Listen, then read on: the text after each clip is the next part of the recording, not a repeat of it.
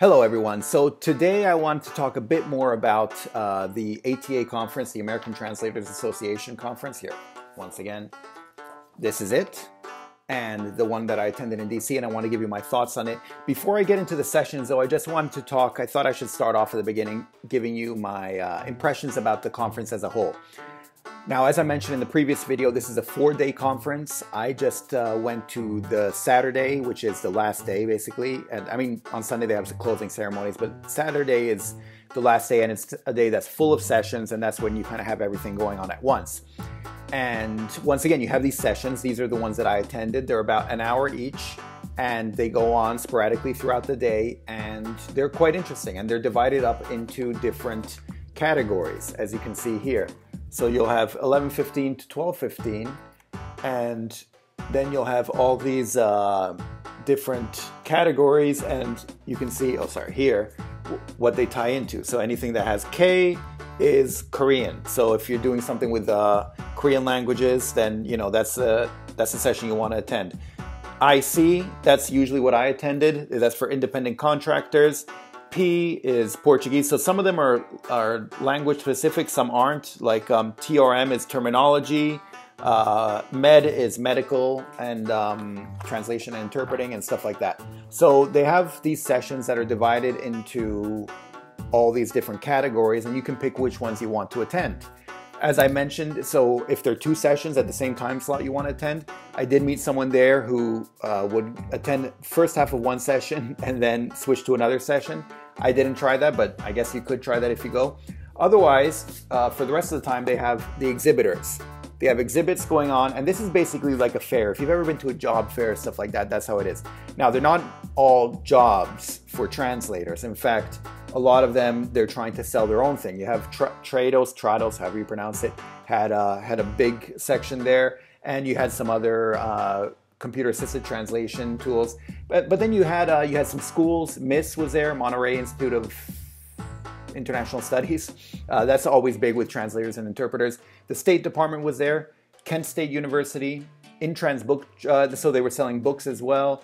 The IMF had a stand there, Localize Africa, there are other ones as well. And so there are stands that have, I presume, job offers. But keep in mind, most of these are looking to hire someone. They don't want freelance translators. So you kind of need to specify that, because most of these will say, oh, come work for us, such as the IMF, will probably be like, come work for us, we need translators, which is great if you live in DC and you want to work at the IMF. But otherwise, if you live somewhere else, then it's kind of hard. And a lot of these, because we were in DC, that's why you have a lot of these international organizations that are based out of DC.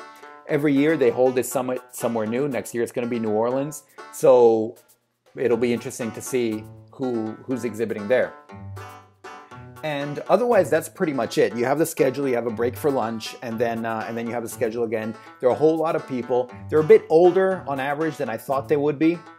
But I guess it makes sense, because if you have people flying all the way to DC to, and paying for a conference to stay there, they're going to already be established. Most of them were definitely in-house translators. They work for a company. They work for some courthouse, some government, some State Department, or some company or organization or whatever it might be.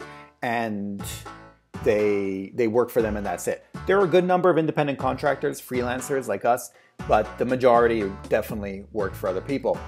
And also there were signs around the, obviously someone had just printed these out and left them strewn about all over the conference, but they said to stay away from Betmar languages. So actually I'll put a picture of it, overlay it, because I took a picture of one of the signs.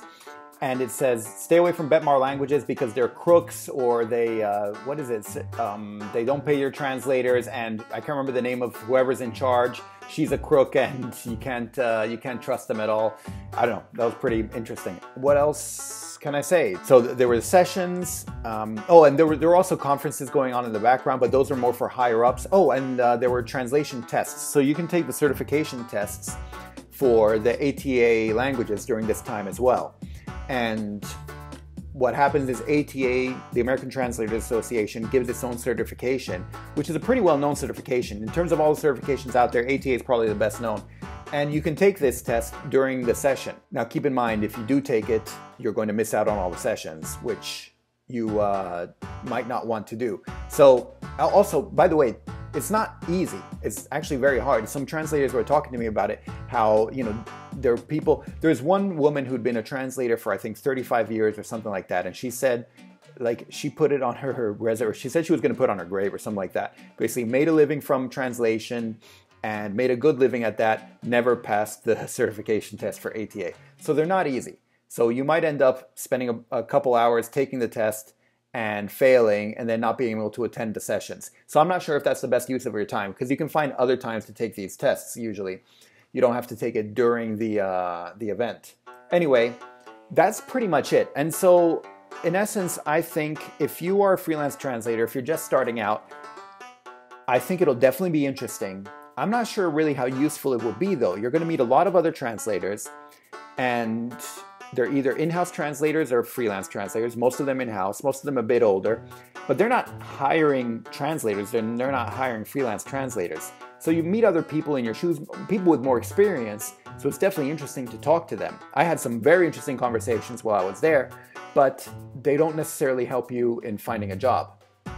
For example, during lunch, I was at a table with people who were doing translations in Farsi, Urdu, Pashto, Arabic, and other, anyway, so they're comparing all these notes about how they write numbers differently, or they do this and that and the other, and how their languages are related or not related to each other. And to me, it was fascinating. I had no clue about any of this, and so it was really interesting to hear this. On the other hand, it's not like it's going to help me professionally.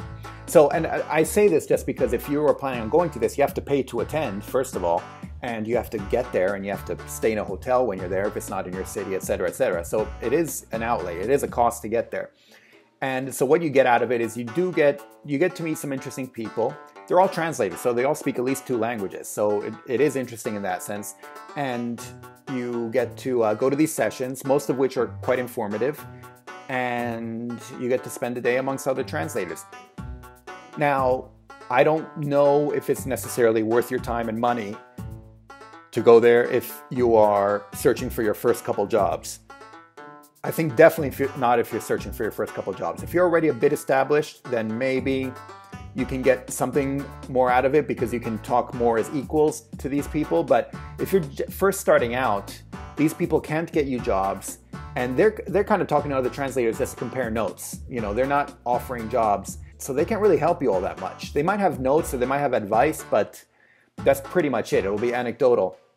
And like I said, they do have the stand, they have the exhibits where there's some people that are offering jobs, but most of these will be in-house, so in the city that you attend, usually, I assume, I don't know. At least a lot of these were based out of DC, and they won't be for freelancers. They'll be for people working in-house. So it depends on whether you find this useful or not. I would suggest if it does happen to occur in your city, then yeah, why not attend? I don't think there's any reason not to attend. You don't have to pay for transportation or hotel. You just have to pay the entrance fee. It is a cost, like I said, but I think it would be worth it. But otherwise, traveling there, if you're first starting out, it might not be too worth it. Maybe once you're a bit more into the whole scene, then you can get a bit more out of it because you can meet other people in your shoes. But it was very interesting, more interesting than many other conferences I've been to. But monetarily, we'll have to see. So that's it for my thoughts about the conference in itself. I wanted to go through quickly just one other session that I attended. One of them talked about financial independence, which I thought would be very interesting for independent contractors like us, for freelance translators. But it only talked about retirement in the end, and which is important, but I'm not there yet, and it went into a lot of detail, and also it only applies if you are American and live in the States. So I'm not even going to talk about that session. There was one other session I wanted to talk about briefly, and I see I'm almost at 10 minutes. So I'll end it right there and just talk about the rest of the conference tomorrow. I'll see you then. Bye.